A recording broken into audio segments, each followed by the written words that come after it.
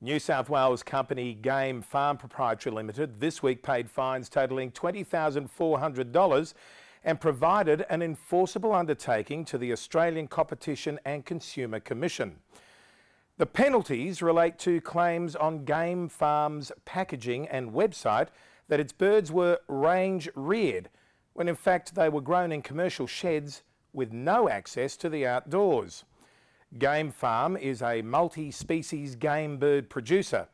It supplies quail, spatchcock, duck, chicken and turkey to consumers through supermarket chains and to wholesalers, restaurants, hotels and specialty butchers.